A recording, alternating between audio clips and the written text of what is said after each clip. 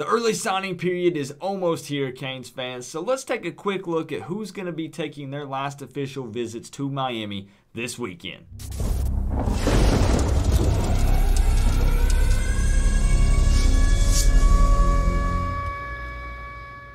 What's going on, Canes fans? How you doing? How you been?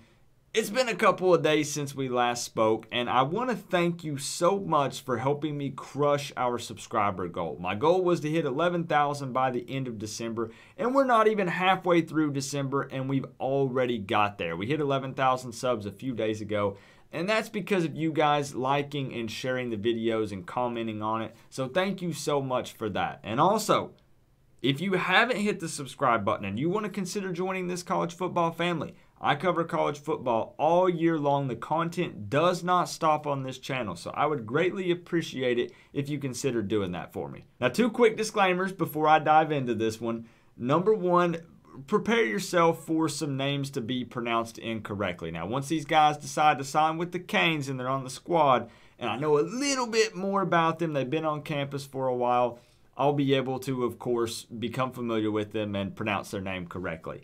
And also, if you see me looking down, I do have some notes in front of me for this one because I typically don't dive deep into recruiting. So some of these guys I know a lot about, some of them I don't. So I might refer to my notes a few times throughout the video, but I'll try to keep it to a minimum. So we're going to talk about all of the recruits that are taking an official visit to Miami this weekend, the weekend before the early signing period. So kicking off the list is four-star quarterback recruit Tyler Van Dyke. Van Dyke is listed as a pro-style quarterback, and man, I gotta tell you, he throws a beautiful deep ball. A lot of people consider him a pocket passer. He's 6'4", 210 pounds, and during his senior season, he threw for 2,260 yards, 21 touchdowns, and 5 interceptions. So the QB battle for the Miami Hurricanes is going to continue to heat up this 2020 season. Next up is four-star running back Don Chaney Jr. He is currently the highest rated recruit in Miami's 2020 class. He's 5'10", 203 pounds, runs a 4.4 40, and he was also the state champion high jumper in high school. So we've been looking for a guy that can hurdle opponents like Amon Richards. Maybe this could be the guy. So moving down the list, four-star running back Jalen Knighton will also be on campus this weekend. He's 5'9", 194 pounds, and another Florida kid. He was actually previously committed to FSU, but once Taggart got fired, he decommitted, committed to Miami, and I gotta tell you, the Canes family welcomed him with open arms. You can't have enough running backs, am I right? Now, one of Knighton's teammates will be visiting as well, three-star wide receiver recruit Xavier Restrepo. He's 5'10", 186 pounds, and he actually played on both sides of the ball in high school, but Miami most likely is going to try to bring him in at the slot receiver position. And I feel like this is one of those scenarios where Restrepo and Knighton are good friends. They played high school ball together, so I think if we get one, we've got the other. Now, finishing up the wide receivers that will be visiting this weekend is four-star recruit Michael Redding III from IMG Academy. Now, I don't need to elaborate. We're all very familiar with IMG Academy. Redding is 6'1", 195 pounds, and runs a 4.54 40, and the aerospace engineering program at Miami is what really reeled this guy in. And yes, there will be a tight end commit on campus, three-star recruit Dominic Mamarelli. A 6'4", 235 pound Florida kid who was once a four-star.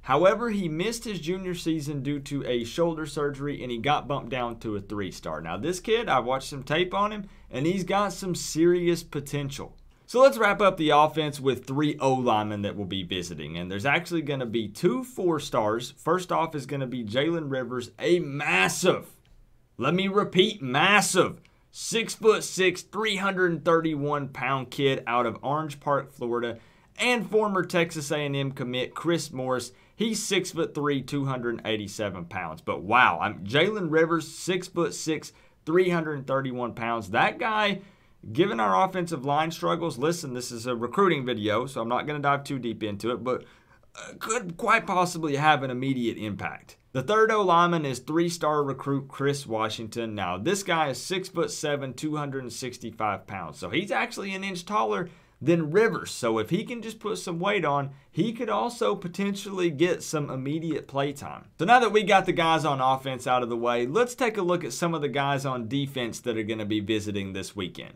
And I'm going to start it off with one of the best defensive ends in the 2020 class, 4-star recruit Chance Williams. Now, it just so happens that Chance Williams is good friends and teammates with Jalen Rivers. So is this maybe another scenario where we get one, we get the other, they're teammates, they're good buddies, and their official visit is on the same weekend? So that could be good news for Miami. Now, Chance Williams is 6'4", 238 pounds, and he will be playing in the Under Armour All-American game. Next up, we've got another defensive end who's coming down from North Carolina, 3-star recruit Quentin Williams. He's 6'3", 234 pounds, and guess what?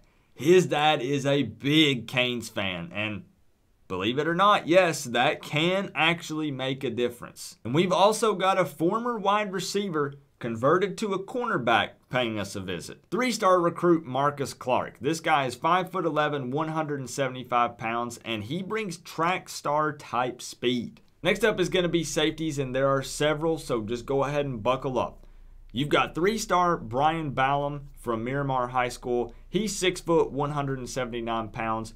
4-star Keyshawn Washington out of South Dade High School. He's 6'2", 177 pounds.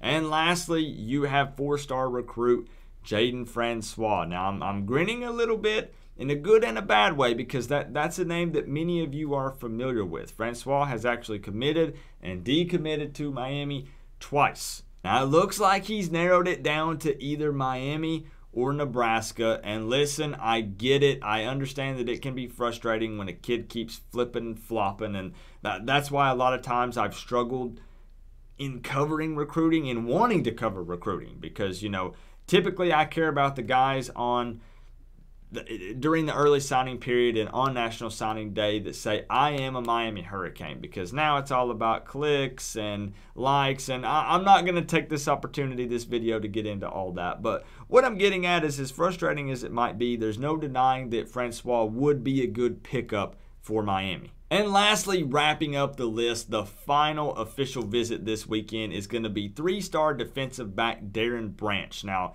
he had committed to Miami in the past, but had flipped to Ole Miss. Well, we all know the story about Ole Miss. Their new head coach, welcome Lane Kiffin. So, needless to say, Branch will be visiting Miami this weekend. Now, keep in mind, Canes fans, that we have a couple of big-time recruits that are visiting other schools this weekend.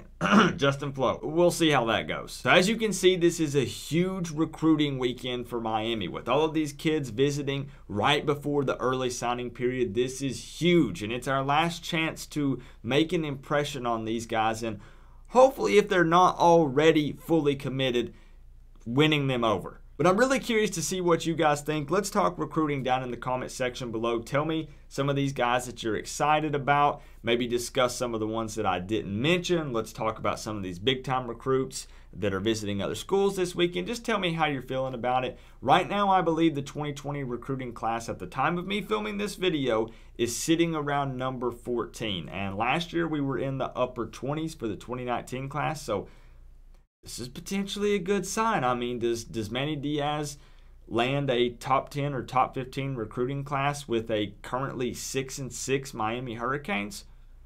We're going to find out, but I'm super excited. I will be fully covering the early signing period, and I will also be, of course, in February covering National Signing Day, and we're also going to be covering the bowl game, Miami versus Louisiana Tech. So it's still exciting times. There's lots of content coming on this channel, but tear up that comment section. Let's talk recruiting. Remember, though, guys, we are all one big happy college football family, but at the end of the day, I got to say, it's always better when you get to rep the U. Coach Coop, peace out.